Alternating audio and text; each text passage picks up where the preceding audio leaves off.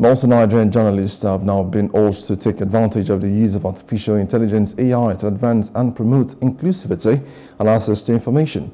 This message was handed down by U.S. Consul General Will Stevens in Lagos, Nigeria. Our correspondent Paul George reports.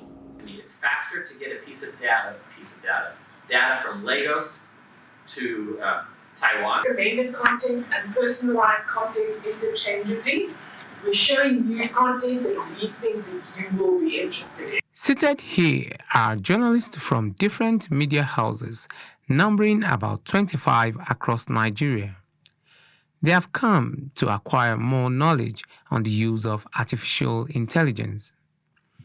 In his remarks at the opening of the 3-day session, the U.S. Consul General Will Stevens says the training will help Nigerian journalists to be better equipped and catch up with the rest of the world in their reportage.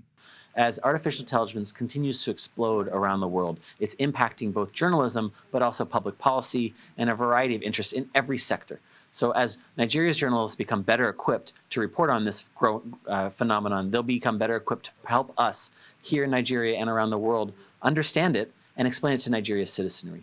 It's one more way that the U.S. mission is trying to support Nigeria's democracy as we support journalists who play such a critical role in democracies around the world. Head of the Business Development Office, U.S. Agency for Global Media, which runs Voice of America, John Moore praised the advancement of AI, but advised journalists to be cautious when using AI, saying that it can create problems for the user when it's not properly utilized. It has great opportunities and great risks. It can help you do your jobs, but you need to be on the lookout for problems and mistakes. Most of the information being fed into AI is from the West.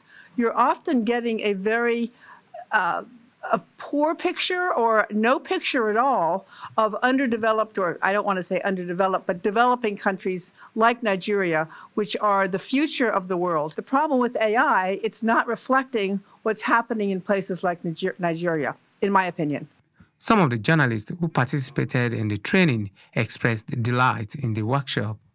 They said the buck still stops on the desk of the editor. We have learned that as awesome, or rather as scary as AI might be, it is actually a very helpful tool, a tool that if we know how, if we understand and learn how to use it, we can even use it ethically. It could help us achieve even more as journalists, yes.